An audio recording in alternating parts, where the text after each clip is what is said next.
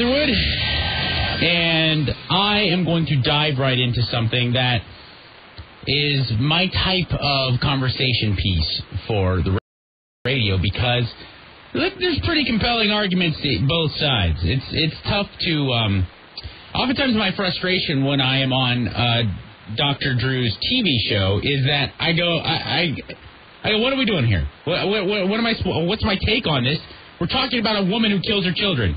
Where's the argument? But this one, this story, I think, especially for parents, those of you out there who have kids, you're going to really have strong feelings on either side of this issue. And I find it kind of understandable. I don't know where I'd fall. I don't know where I'd fall on this topic if it were to happen to me. And what I'm speaking of is the young lady. Her name is Val Hairlife Starks. Val Starks, we'll call her. That is her name, in fact. She posted a video on her own Facebook page, and it involved her essentially berating her 13-year-old daughter. Now, by just saying that, I think you could probably jump to some conclusions, but she caught her daughter her 13-year-old daughter pretending to be older with a fraudulent age to gain attraction from, I'm assuming, older men, and she was posting pictures of herself in her bra and panties, lace panties. They're not like little kid panties. I mean, not that it makes a difference, but either way, I mean, it's not okay. I mean, it's not okay. Every kid goes through the phase where they want to be older and they want to pretend to be a little bit more adult. But if you have a daughter and she's 13 and she's putting up provocative pictures and pretending to be older, that's going to make you flip out. I get that. But this video is pretty abrasive. I mean, she really yells at her daughter. Steve, if we could locate the video sometime before the end of the hour, I appreciate it. I'm sorry to kind of hijack you like that, but if we could, I'd love to hear it, because, I mean, the daughter starts crying and fidgeting, and you can tell she's very uncomfortable and embarrassed. Mom says, "Don't you cry now. You weren't crying when you were posting these pictures on Facebook, were you? In a bra, and some little girl in some lace panties that you don't own. You still wear panties that say Monday, Tuesday, Wednesday." So listen, it's funny. But this girl's, now you can see it on her face. I mean, she's just unfolding as a human being. She's just crumbling.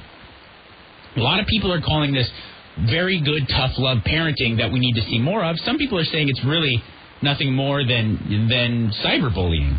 How do you weigh in? I'd love to hear from everyone. Please call up. 1-800-222-5222 is the number. And for some reason, I cannot turn on engage the phone line to talk to Adam Heller, who's a certified behavioral analyst and behavioral therapist. Hello, Mr. Heller. Hi, Mike. Thanks so much for having me back on the show. It's my pleasure. It really is. How do you feel, as someone who kind of understands the human condition, how do you feel about this video? Well, the word you used at the beginning when you said it's understandable, I understand how this mother can do this. She is uneducated, rough area, probably terrified, drugs, murder, trying to keep her daughter safe. Mm-hmm. I get that.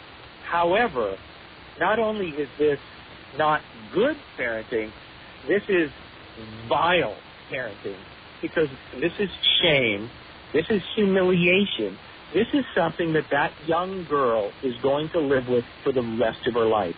Any of us that have been there know how hard it is to be 13 years old. Right. By the way, her behavior, clearly this is a kid with a problem. Public shaming is not a way to solve the problem. And for all those people that talk about tough love is great in private. Public shaming, public humiliation has no place. It might have been okay in 1920. This is 2015, and it just isn't right. We know that now. Right, and I oftentimes I kind of use that argument, and I'm not educated in the topic of therapy or in human behavior by any means, but I oftentimes get frustrated when people call either this show or Loveline, and they talk about how they are, quote-unquote, old school, and that they like to adhere to old-fashioned ideas. And I'm a fan of some old-fashioned ideas myself, but at the same time, we have progressed and we've evolved in how we behave in many regards, and this is just another example of that. Is that kind of what you're saying? Yeah, well, old school's great. We're not bleeding people with leeches anymore. We're not, right. We're not doing those things. We've learned. It's one thing when we don't know. We do the best we can with what we know. And in all fairness, this Valerie Starks does not come across as being particularly educated. She maybe didn't have such great parenting herself. However, we've progressed so far in understanding what emotions work like and how people behave and how to change behavior. And the daughter needs help, clearly. The mother needs help, clearly.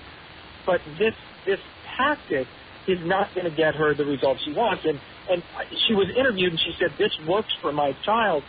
Well, clearly, Mike, it doesn't work for her child, or she wouldn't be doing this over and over and over again. And people act out when they don't feel good, and neither one of them feel good right now, and they both need some help. But we're not going to be putting out horrible, Facebook videos for her mother shaming her, because that's not going to get the results either.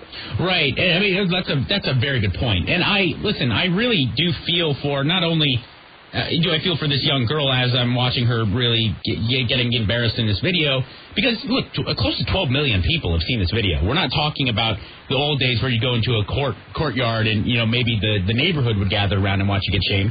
12 million people is an astronomical amount of people to see a young child being berated.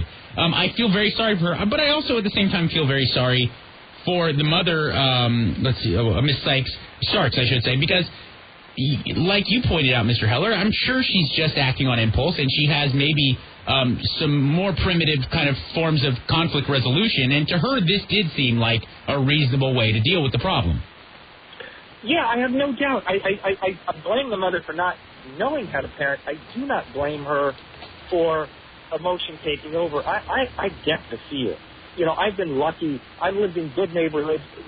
What she has to deal with every day with her kids is not typical. It's not what most of us on the radio and TV live through. It's a different world. Right. However, it's fear-based, and when we react out of fear, the fear in her case turned into anger, and unfortunately she just went overboard and chose a tactic that isn't very useful.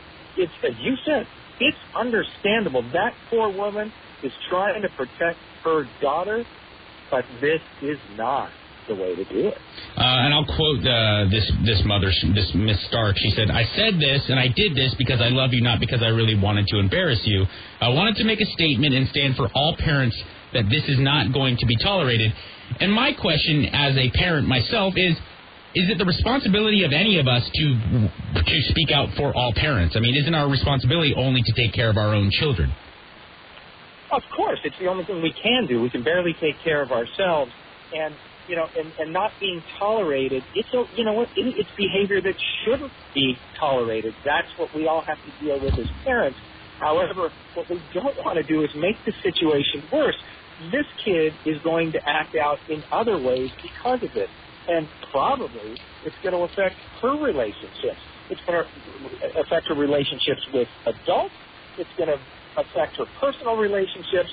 Imagine this 13-year-old has to show up at school tomorrow. Right. What's that going to be like? How are other people going to treat her? How about the people that she's going to date 2 years from now, their parents, thinking this is an awful kid? This stuff sticks. I can say Monica Lewinsky, and boom, we go right back to something. She'll never let that go.